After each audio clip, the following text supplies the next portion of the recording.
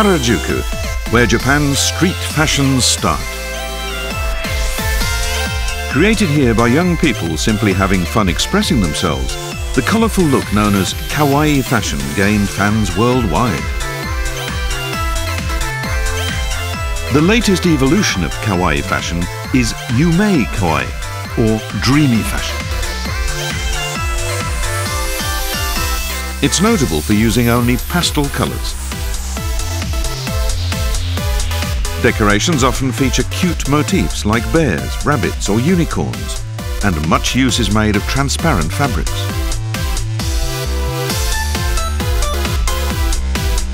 The secret of Yume Kawaii's success is the way it evokes the world of young girls' dreams. I really like all these colours and the ribbons and frills. Just looking at these clothes immediately puts me in a great mood. Yume Kawaii fashion isn't just about dresses. Pastel-hued cotton candy and colourful soda in baby bottles are also part of the Yume Kawaii world. Kids at school are crazy about the fashion too, snapping up fresh items as soon as they appear in shops. Yume Kawaii was a perfect match for the design philosophy behind Sanrio characters, like Hello Kitty. Harajuku cafes offer sweets and desserts featuring these characters in soft pastel colours, produced in collaboration with Sanrio. Many love to wear Yume Kawaii fashion. Let's meet some of those making it. Hello, I've brought the accessories.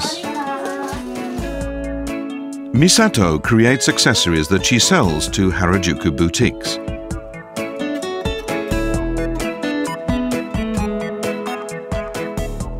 Originally, she just made cute items for herself, but gradually her hobby turned into a job. I love seeing people react to my creations, saying how super kawaii they are. That's the most satisfying thing. Misato formed a unit they call pastel.jp with 2 Yume Kawaii friends. Hiromin is a designer with a background in creating costumes for idol groups. Ezaki Bisco is an illustrator. My dream was always to make it in Harajuku. The great thing about Harajuku is that anything goes. It's the only place that could produce this kind of cutting-edge fashion.